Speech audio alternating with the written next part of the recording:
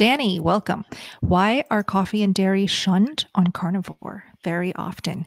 And is decaf a way around caffeinated coffee? I don't think they're shunned too much, but No, not China. Yeah. yeah, maybe it's specific channels who need to be a little bit more strict and who need to be on a lion diet, which makes sense because typically coffee and dairy can cause a little bit more inflammation for those who need to heal autoimmune issues. So I always like to reference somebody like Michaela Peterson versus maybe someone like Raymond when he first started. They're going to start off carnivore in a very different fashion because of what they need to heal. So Raymond, why don't you start? Like, what are your thoughts on this?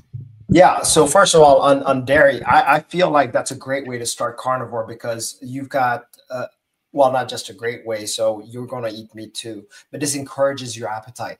So we're all about eating more, right? So anything that encourages appetite, such as dairy, is great. Now, all of that said, is if you don't have any issues with dairy, you know, you don't have lactose intolerant or anything like that. And of course, we're not talking about milk from the grocery store. If we're talking about milk, it's raw milk.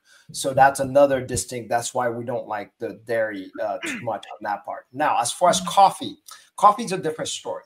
Coffee, we notice that dampens our hunger. So that's why so many people are skipping breakfast. But their body actually is crying for food, but we're dampening it with the chemical that's in coffee. And yes, decaf kind of does the same thing. So this is why we say, hey, coffee as a dessert, which is part of the priming protocol, eating 3 meals a day, coffee as dessert, not feeling any hunger throughout the day so that your cravings aren't there. So that coffee has a lot of other things. Read Caffeine Blues if you're interested in quitting coffee. It's got a lot of facts on there that you didn't realize how many chemicals comes in coffee. Remember, coffee beans create a certain pesticide, which is the caffeine. So the coffee products creates that so bugs don't get on it. It agitates them to the point where they'll die because they're so agitated and anxious. That's what it does to us. In a way, we use that as an advantage to do more things, but it can get to the point where it can cause extra anxiety, sleeplessness, all of that stuff. Yeah. And is decaf a way around caffeinated coffee? Did you answer that already? Yeah, well, I mean, I'm just going to say, I mean, if you dilute poison, you know, is it still poison? I say yes. So in a way, it's kind of the same. It may be a little bit better of a poison, but I don't really buy that. Okay, so I didn't say that you're the reason why people think coffee is shunned. Okay. Coffee is not a problem. Enjoy your coffee. Gosh. You know, that reminds me of should have used poison. My bad. Yeah, this reminds me of something my brother said once. He said the definition of an oxymoron is when he called the pickaxe. He goes, "We had to go buy a new pickaxe for digging a trench." He goes, "Oh, that's a good pickaxe. Let me buy that one." And his boss told him, "There's no such thing as a good pickaxe." That's an oxymoron. There's no such thing as a good poison. Yeah. That's a hard truth I'm still trying to swallow, but I don't care. I'll still drink coffee.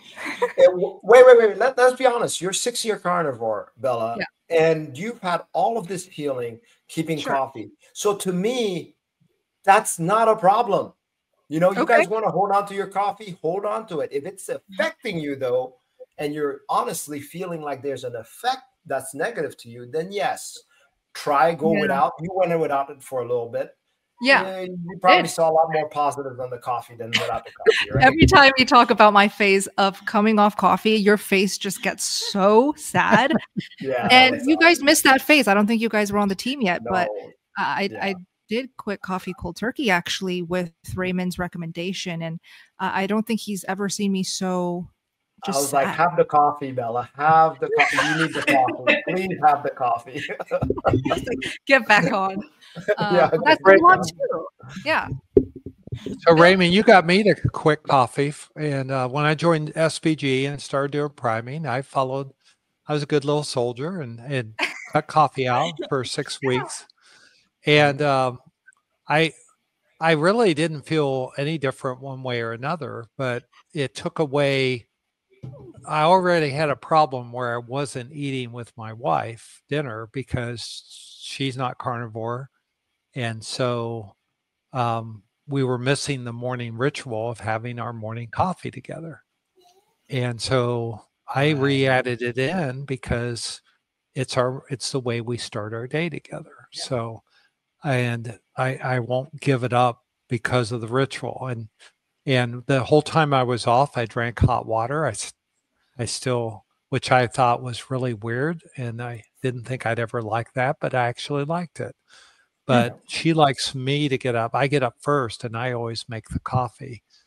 And so it's a way to serve her, and I just follow through. But I could go back to the water, but I think there is cultural stuff here where it's worth the risk. But I do agree, if you're struggling with your appetite, it does artificially change your appetite for fasting and also for priming. And you got to be careful with it. So it's not a bad thing to give it up short term. Yeah.